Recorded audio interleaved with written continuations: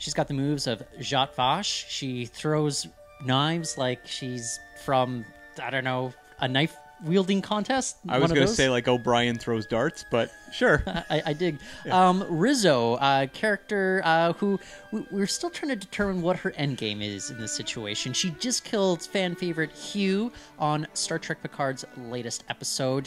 And what was her explanation, Cam?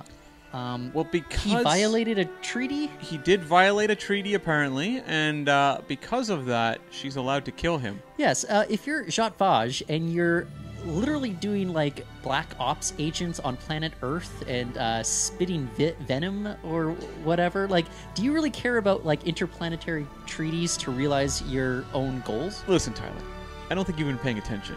I think Rizzo has done everything by the book up until this point. Okay. What do you think? Okay, ultimately, her goal here, though, is she wants to find the android planets that Maddox built, Daj and Soji. Yep. She wants to destroy it and ensure that no synth can ever, come into being once again in this Or become the universe. destroyer, yeah. And this whole destroyer thing, would it not kind of subvert our expectations if we find out that, yes, androids would be the death of us? I'm also curious about why the Romulans are so adamant about not having androids. Do you think it ties back to all the Borg stuff that's going on too? Well, that would make sense because, why else involve all the Borg?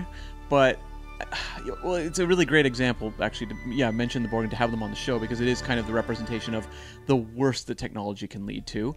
And then that we can have, by contrast, maybe the most positive of what technology can lead to, and the argument for one versus the other. I don't know if the show has walked that line particularly well thus far, making the argument for one or the other, but I'm hoping we get there by the end so that we can go, yeah, that was really interesting themes they were tackling, and they had a really strong point of view. Yeah. What do you think Starfleet Command is thinking right now about this Lieutenant Rizzo that's not been showing up in San Francisco for an extended period of time? I don't know. Speaking about the perils of technology, would not facial recognition technology used by Starfleet somehow be able to pick up that their security person is now a Romulan with pointy ears or something? Tyler, I don't know if you've been paying attention. She had pointy ears now. It's obviously not the same person. Oh, yeah. That is a great disguise.